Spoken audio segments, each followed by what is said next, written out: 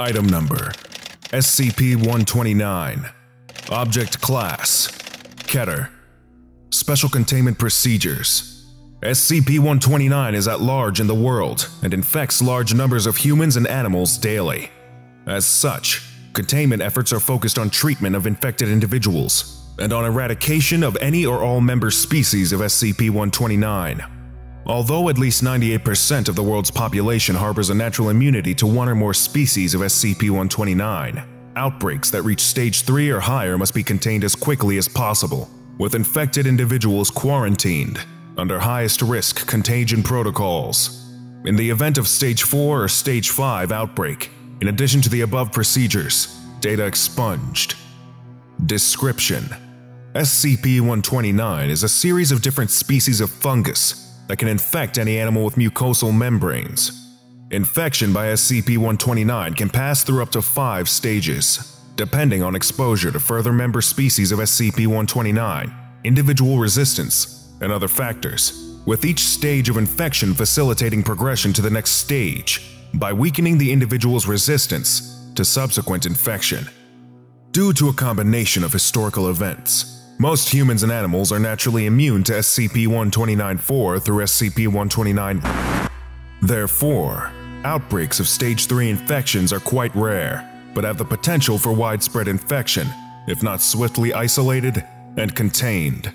All known cases of SCP-129 have followed a 5-stage progression, although data expunged, possibly due to mutation. Stage 1. The first organism, SCP-129-1, attacks the victim's mucosal membranes, multiplying quickly and unobtrusively. A faint yeast-like smell might be detected, but beyond that, SCP-129-1 is asymptomatic.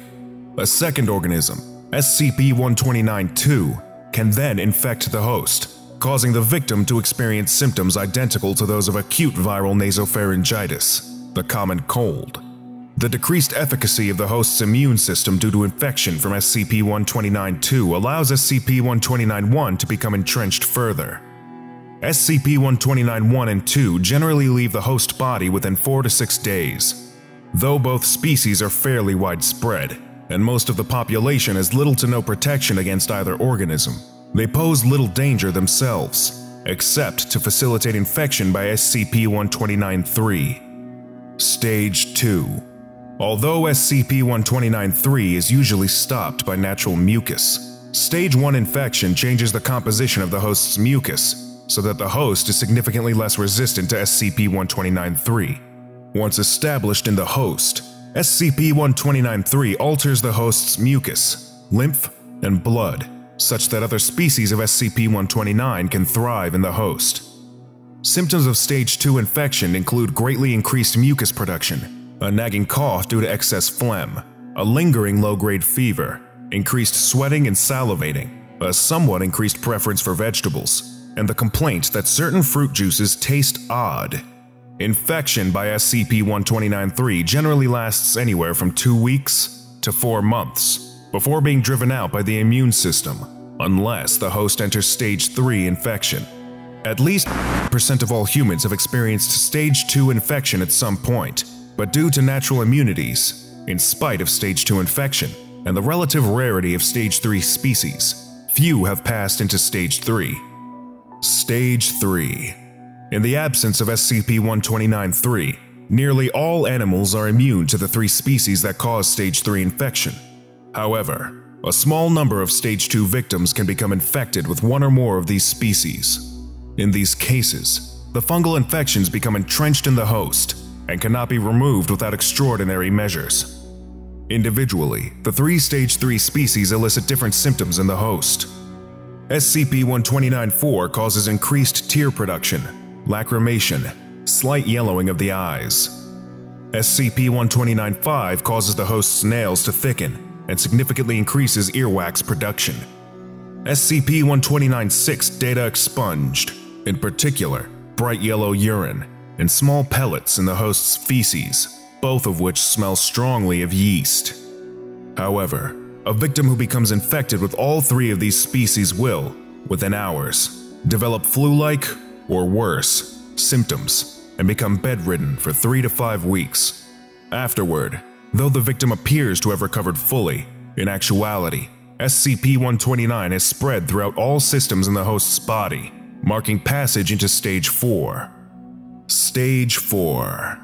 Victims who reach Stage 4 appear generally healthy, and indeed may be more lively and energetic than at any time since first contracting SCP-129. In actuality, SCP-129 1 through 6 have spread throughout the host's body, completely infiltrating the subject's immune, respiratory, circulatory, reproductive, and central nervous systems. Mycelia from SCP-129 species also permeate the host's skin and replace some percentage of the host's hair. These hyphae, which are nearly indistinguishable from the host's natural hair, are used to propagate SCP-129 to other hosts. Any potential host that comes into contact with shed-off hyphae has an extremely high chance of becoming infected with SCP-129. Hyphae seem to be equally contagious from any part of the host's body. Despite, or perhaps because of, increased susceptibility to SCP-129, Stage 4 victims are much more resistant to viral and bacterial pathogens than uninfected subjects. All known subjects who have reached Stage 4 have either progressed to Stage 5 or died within weeks. Stage 5. Symptoms of Stage 5 infection depend on a variety of factors, including the particular Stage 5 species that are present, as well as genetic, physiological, environmental, and any number of unknown factors. However, as in Stage 4, all Stage 5 victims are highly contagious and can infect victims who had previously shown complete immunity. Notable manifestations of Stage 5 symptoms. February. Witnesses riding in a commuter train car described a woman suddenly blowing up like a balloon and exploding, but instead of blood and viscera, the contents of the car were covered in spores and filaments. Analysis later showed that the victim was infected with SCP-129-9, SCP-129-14, and SCP-129. All persons and objects in the affected area were quarantined, euthanized, and incinerated per protocol. Several casualties, including Foundation personnel. May. Following a string of disappearances and data expunged were tracked to a cave several kilometers from town. Inside, investigators found several pulsating mounds of flesh and vegetative material. Although most were unrecognizable, a few of the entities retained some human characteristics and were identified as some of the missing citizens. Researchers theorized that victims of this combination of SCP-129 would interact normally with the populace, attempting to infect others, until, after a period of time, they would come to the cave. How and why they were brought here is not known.